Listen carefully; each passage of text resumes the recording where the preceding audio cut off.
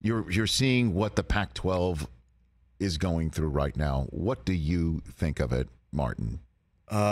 When you see this, I have a lot of thoughts about that. I don't know if we have enough time. Well, what are you willing to share with us here? I just think that first and foremost, you never want to see people in a challenged situation like some of my colleagues are now. It's been a great conference, and that's unfortunate. And at the same time, college athletics is changing so much, and I think that's part of that change.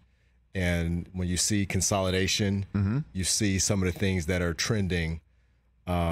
It's just unfortunate that I think that over a number of years has led us to this point. Right.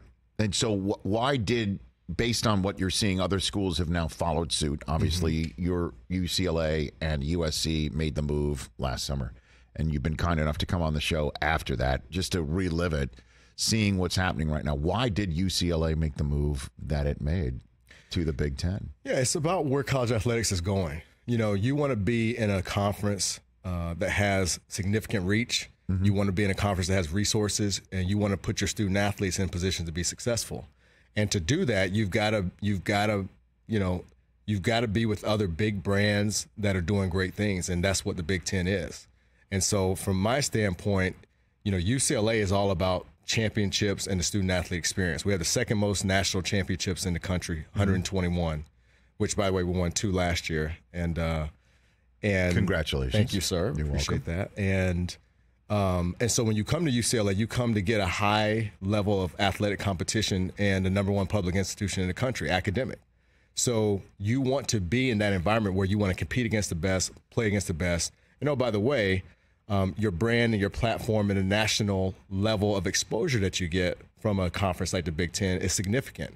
We're in the NIL world also, which is great. But all of those factors contributed to us saying, look, how can we best position our athletic program to be one of strength? And you see, as you've seen in the past year, a lot of people are looking at their program and looking at the future and saying, hey, where do we want to be? What makes sense?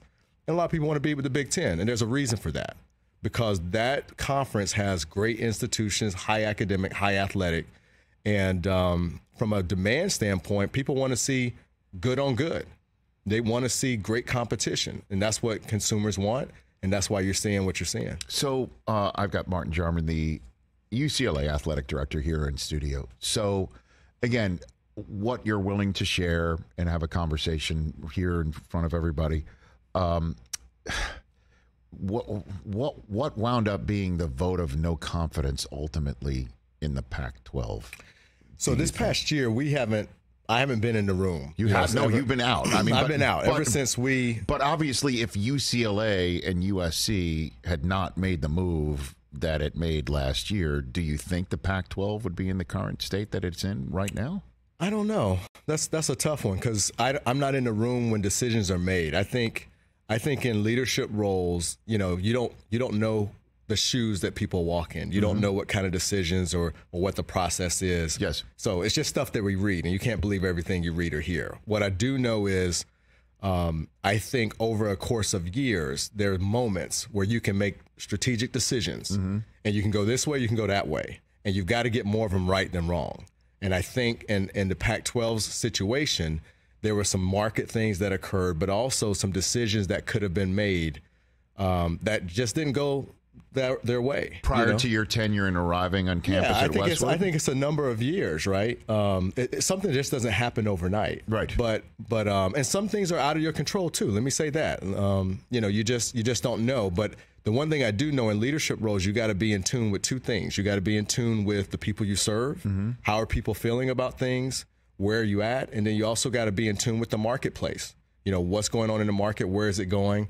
And those are 2 significant things that any leader has to do. And I think that it's just been a challenging environment for the conference. All right, one more on the past, and then I want to talk about what happens from here. Best everyone's kind of figuring this out. Yeah, absolutely. Right. So the fact that it's possible, because it sure looks like the Pac-12, 10, 8, whatever you want to call it from its history, is dissolving. It's devolving right now. Or it's changing. It's changing. Okay. Could be evolving. Or could be disappearing. And Could. so and when you take a look at the records from the history of this conference, it's your school that kind of leads, with all due respect to USC and basketball, from UCLA basketball.